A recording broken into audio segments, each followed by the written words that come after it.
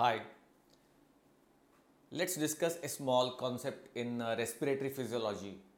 It's the ventilation-perfusion ratio. The concept is something like this. There is ventilation of air in the alveoli. The lungs have million of alveoli and they have air ventilating in and out of them. And there is blood perfusion to those alveoli for the sake of gas exchange.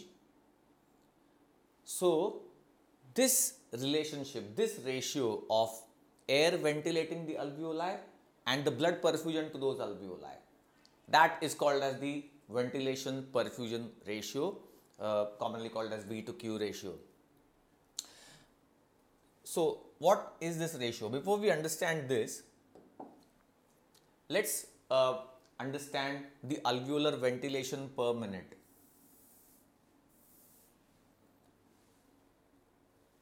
We inspire 500 ml of air, which is called as tidal volume, and out of this tidal volume of 500 ml, roughly about 350 ml reaches the alveoli, because out of the 500 ml, 150 ml stays in the dead space, never reaches the alveoli. And that means 350 ml air reaches the alveoli with each breath. And if we take such 12 to 14 breaths per minute, then how much air will ventilate the alveoli every minute? That's called as alveolar ventilation. It is roughly about 4 to 4.2 liters per minute. This is the alveolar ventilation. Now, how much is the blood perfusion to these alveoli? This much air is ventilating the alveoli every minute. How much is the blood perfusion to those alveoli? Same as the cardiac output, because right ventricle will pump out 5 liters of blood, which will go through the lungs and take the oxygen from the alveoli. So, blood perfusion in the lungs would be 5 liters per minute, and therefore ventilation to perfusion ratio would be 4 liters per minute is the alveolar ventilation, and 5 liters per minute is the blood perfusion to those alveoli. So, the ventilation perfusion ratio is 4 upon 5, and that is 0.8. Now, this is an averaged out value, because in the upright posture, the gravity is going to have influence on the ventilation and perfusion ratio. So, let's understand the effect of gravity on ventilation perfusion ratio. In the upright posture, there are two scenarios which get created due to the gravity. One at the apex and one at the base. This is in the upright posture. What happens at the apex? At the apex, ventilation is good, but the blood perfusion to those alveoli is relatively less, because in the upright posture, when heart is pumping the blood against gravity toward the apex. So, just to show diagrammatically, heart is pumping the blood toward the apex against gravity, and therefore what happens is the blood flow is relatively less. So, ventilation is good but perfusion is less. That means what happens to the ventilation perfusion ratio? It becomes higher than 0.8. It is 3.5 at the apex, and this scenario is called as physiologic dead space. This is physiologic dead space. Why it's called physiologic dead space? Because there is ventilation, but there is no enough blood perfusion to match it. That means the ventilation is wasted. If there is no blood flow, no blood perfusion, the ventilation will be wasted. No picking up of oxygen, and it's a wasted ventilation. That's why it's called as physiologic dead space. So the point is, physiologic dead space normally occurs at the apex of the lung in the upright posture. The second scenario is at the base. At the base of the lung, look what happens. At the base of the lung, now let's first talk about ventilation.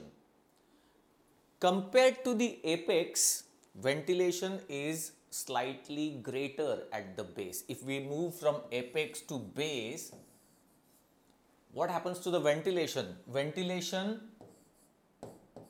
is slightly greater, slightly higher. But what happens to the perfusion as you move from apex to base? Perfusion increases tremendously as compared to apex, because now the heart is pumping towards gravity. This is just a diagrammatic representation. I repeat again. Heart is pumping towards gravity when it pumps towards the base. And therefore, what happens here is blood flow, blood perfusion increases tremendously near the base of the lung. So much so that now the ventilation perfusion ratio will be reversed. This relationship will be reversed. And as you can see, denominator is much higher as compared to the numerator, and therefore ventilation perfusion ratio is less. It's 0.5 at the very base of the lung. And this scenario is called as physiologic shunt. This is called as physiologic shunt. What is the meaning of that? It means there is blood flow, but there is no enough ventilation to match it. Therefore, the blood is shunted past the alveoli without picking up oxygen. That is the meaning of physiologic shunt. So, physiologic shunt normally occurs near the base of the lung. And these are the two effects or scenarios created by the gravity when a person is in upright posture. And therefore, there is a simple question: what will be the ventilation perfusion ratio in the space, in a spacecraft? The point is, when there is weightlessness, as in the space or spacecraft, there wouldn't be the effect of gravity. There wouldn't be the influence of gravity on the ventilation as well as perfusion. Let me just quickly summarize what will happen in the weightlessness or zero gravity in the spacecraft. First of all, due to the gravity, what happens normally on the earth is that there is a weight of the lungs, and due to the weight of the lungs, the alveoli near the base, they will be compressed because of the weight of the lungs. Now this will be avoided, or this will not happen in the weightlessness or in the spacecraft, in the zero gravity. The alveoli near the base will not be compressed. And the second thing that happens with the weightlessness is,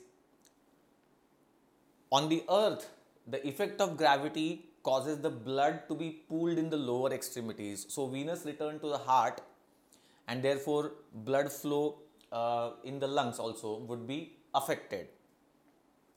In the zero gravity or in the weightlessness or in the spacecraft, more and more blood will return to the heart, and blood flow to the apex also will increase. Blood flow, blood perfusion to the apex will also increase, as there is no effect of gravity anymore. So these two would be the influences, or rather changes with weightlessness. on the alveolar ventilation and blood perfusion. However, the simple point is that if there is no weight, no gravity, or in the spacecraft, what will be the ventilation perfusion ratio? It will be 0.8. Look, these scenarios were created by the gravity. If there is no gravity, there is weightlessness, then the ventilation perfusion ratio would be 0.8.